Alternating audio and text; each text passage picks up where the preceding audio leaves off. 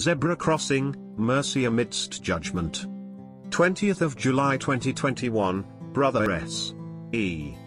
I had a strong urge to pray this evening. After I'd prayed in the Spirit for a while, I found myself praying that the judgments of God should come. It felt very weird, since I didn't think I would want any of it. Or, maybe I was simply scared that I wasn't ready for the answer to such a prayer. I tried to begin a prayer for mercy, but it did not work.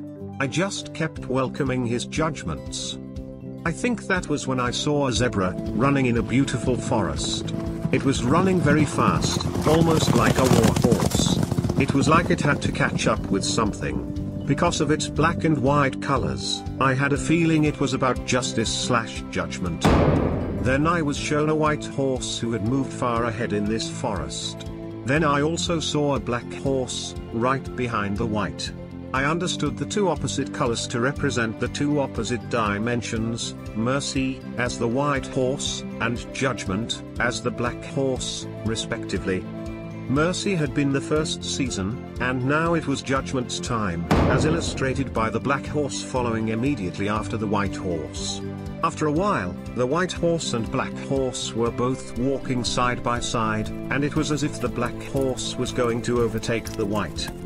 The zebra eventually caught up with the horses, and the three of them were walking side by side, but briefly. Then they began to walk in a single file, with the white horse at the front, the black horse at the rear, and the zebra in between the horses. The focus was on the zebra. I understood it to represent a season we were in. It was a mixture of the two colors, and I had the impression it meant that people will still experience mercy in the midst of the judgment that is coming. Maybe it meant that some people will be experiencing mercy while others will experience judgment, depending on the level of genuine repentance with which they have responded to his warnings in this season, or maybe it meant people will still be experiencing mercy in the midst of their floggings. But one thing was sure, after the zebra comes the black horse. And I have the impression the zebra's time will be very short. Why a zebra? I asked. I understood that it wasn't only about the colors, but also about the function of a zebra crossing. It buys people time to cross over into safety, but the traffic is not going to wait all day for people to decide if they want to use the zebra crossing or not. If you don't use the zebra crossing now, forget it. You may get hit by a vehicle. Now is a very critical period. This judgment season is not an excuse to be discouraged and wait for God's wrath to fall on your head, while making no attempt at genuine repentance. It is very dangerous to try God like that. This is what I mean, I understood it this way. Instead of thinking, it's judgment season already. There's nothing I can do. There's no hope, let God's judgment fall on me.